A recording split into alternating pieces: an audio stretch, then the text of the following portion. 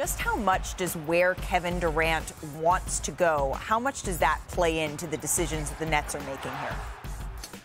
Listen, I think, you look from the other side. If you're a Miami, you're a Phoenix, you're a team that believes Kevin Durant would like to be in your city, in your franchise. I think they're more motivated to get deals done, to give the maximum of assets that they can. And certainly teams where they'd go, if Kevin Durant wouldn't be terribly happy here, do we want an unhappy Kevin Durant? We saw that at the end in Golden State. We saw it here at the end in Brooklyn. But I think especially for smaller market teams, non-destination market teams, they don't ever get a chance at a player like Kevin Durant in free agency. And maybe they can get fortunate like Oklahoma City and draft them and have them, for a couple of contracts. But this is the rare opportunity to do that. And I think a team that's lurking and is going to lurk in this is Toronto. They have all the kinds of pieces that you would want and their picks to do a deal for Kevin Durant. And they have an organization,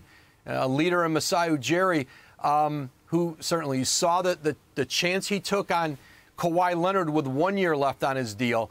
How far are the Raptors willing to go in an offer to Brooklyn? Would they offer Scotty Barnes? I think that's a player that Toronto, almost under any circumstances, would not like to part with.